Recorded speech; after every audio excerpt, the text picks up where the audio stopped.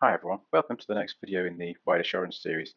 What we wanted to show you now is a worked example of how to actually put together all the elements that have previously been demonstrated. If you refer to the on-screen diagram, what we're going to now configure using Wide Assurance is a pair of collapse core switches. These are EX4650s and a set of access switches, and I'm going to use an example of both a virtual chassis stack and a standalone EX switch. Okay, let's get going. First off, let's dive into creating a switch template. You can do that by going into the organization part of the menu and then clicking on switch templates. I've actually already got a template ready that I want to show you, so I'm just going to click straight in here. First off, let's give this template a name. Here you can say just call it campus template. Templates are actually broken down into three sections by which you can apply configuration to all switches, shared between switches, and then only to individual switches. Let's start though on all switches. First off, I'm going to set my radius server IP addresses along with the timeout values. I also have an NTP server, which I set here. Finally, in the CLI configuration box, include any common elements of configuration that you need to apply to all switches. The next step in the template configuration is to define the networks and port profiles. So first, just looking quickly at this slide, these are the VLANs that I'm going to define in the network section. We basically have a VLAN for each of the service types. So we have our corporate users, guest users, IoT devices, and cameras. We also use a default VLAN for in-band management, and we have a special VLAN, which I'm numbering as 99, as a restricted use VLAN, which we'll use for the dynamic port profile configuration. With the dynamic port profile configuration, the VLAN 99 will effectively mean that the traffic has no route to anywhere unless then the switch detects through the dynamic port profile configuration a specific device that then can be remapped to a specific VLAN, for example, a wireless access point or camera or IoT device. Okay, so going back to the portal, if we go into shared elements and we look at the network section, this is where we define the VLANs that I listed in the slide. You just need to click the add network button, enter a name and a VLAN ID.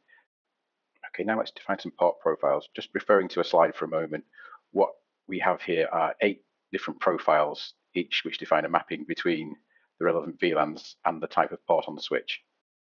Okay, back to the MIST portal, looking at the port profile section, fairly simple to add, just click add profile, you need to give it a name, and then we can set the parameters for the kind of port that we're describing, so whether it's trunk port or an access port, the associated VLANs, whether it's a voice port.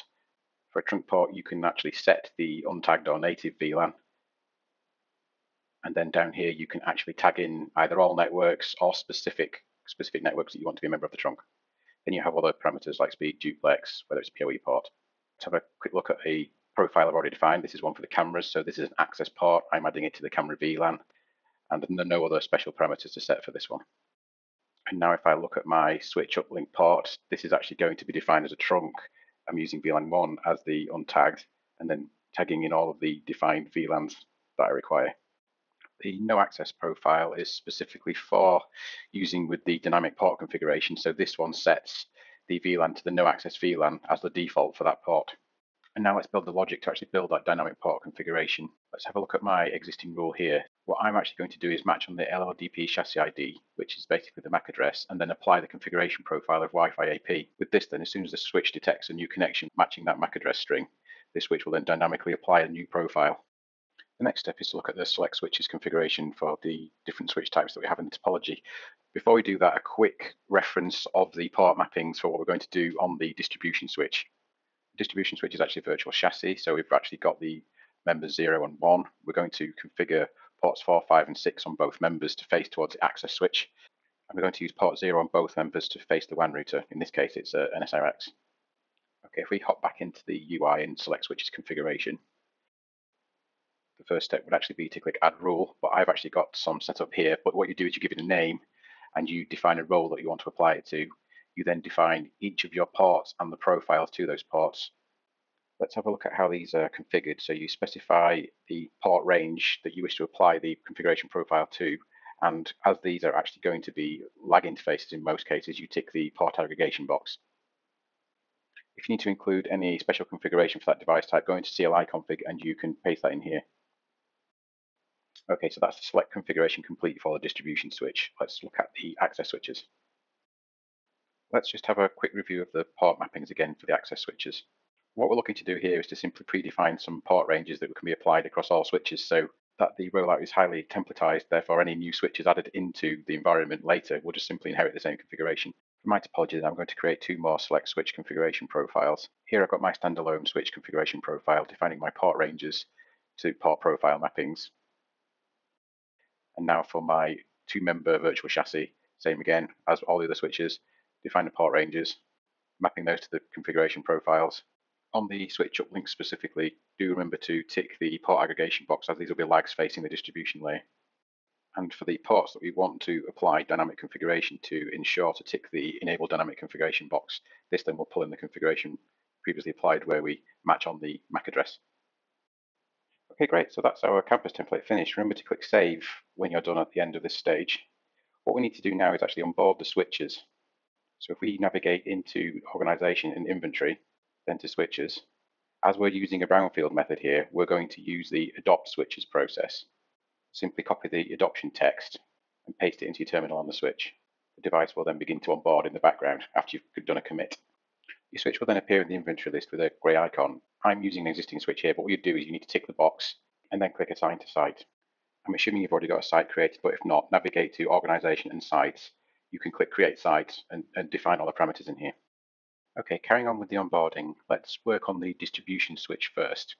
Make sure we set a host name, but then let's actually look what happens with inheriting config from the template. So without the role specified, we don't pull in any of the select switches configuration. If you type in the role name L2dist here like we defined in the template, the switch then inherits all the configuration for the ports and any other role-based CLI commands that were in the additional settings within the select switches configuration. Now let's look at the other configuration elements pulled through from the template. First, we're inheriting the dynamic port configuration, the port profiles, and all the VLANs. The main point to stress here is that you've not had to do any of this manually. It's all been inherited from the predefined template. Okay, this switch is done. It's inherited all the config we need. Let's click Save. What we now need to do is repeat this same workflow for the access switches, just taking a quick walkthrough of each switch then. Make sure you applied a name and a role so that the switch inherits all of its necessary configuration. This site fully onboarded, let's have a look at some of the in-life management features. Let's go into the topology view. Here you can expand all the way through from the edge SRX through the distribution switch into each access switch and to your devices beyond, including any access points. Just like in the list view, in the topology view, you can actually click through to the switches. So let's have a look at the distribution switch. If we look at the ports, you can see that each of the link aggregation group members are color-coded across the virtual chassis so that you can easily identify a pair. You can also see that the dedicated virtual chassis ports are labeled with the primary and secondary members. If we also check each of the access switches, you'll see that the uplinks are clearly labeled and similarly color-coded where they are bagged together. Earlier in this video, we configured a dynamic port configuration. If we look at access switch 86 specifically, I have a Wi-Fi access point here. You can see that this port is actually configured as the no access port. So without the dynamic profile, this isn't going anywhere. Now, as I've just reconnected this access point, what we'll actually see is the dynamic port profile in action. You can see from the timeline that when I disconnected the access point, the port profile was set to the no access default. However, when I reconnected the access point, the profile then changes to Wi-Fi AP and it inherits the relevant configuration.